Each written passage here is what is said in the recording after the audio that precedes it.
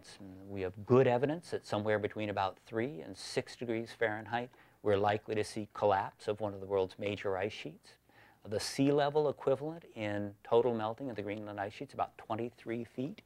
And while melting of the Greenland ice sheet would occur over many centuries, once we're committed, as far as we know, we're committed.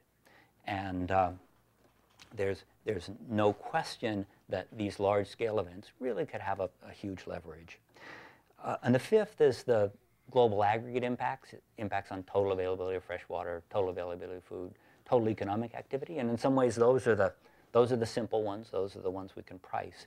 But until we can understand impacts across that whole space, it's really difficult to come up with a simple metric that says how much we should invest. Now, I want to close with some thoughts on solutions that take a different approach to this cost-benefit approach. And it's, instead of cost-benefit approach, it's a co-benefits approach.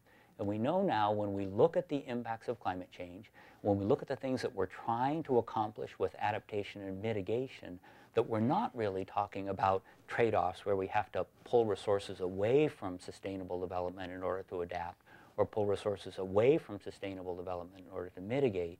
If we do this right, what we're talking about is investments in adaptation, mitigation, and sustainable development that work together. They work together in a way that helps build communities that are robust, economies that are growing, and societies that are vibrant. How can we do that? We can do it by being thoughtful about an approach that says, how can adaptation contribute to things we need now as well as things we need in the future? How can adaptation help us deal as effectively as possible with the world we live in? At the same time, it builds a sustainable future. And with mitigation, we can say, what are the investments that create a fair playing field, that create opportunities for innovation, and that more than anything else, use investments in the future in order to build vibrant societies and robust economies.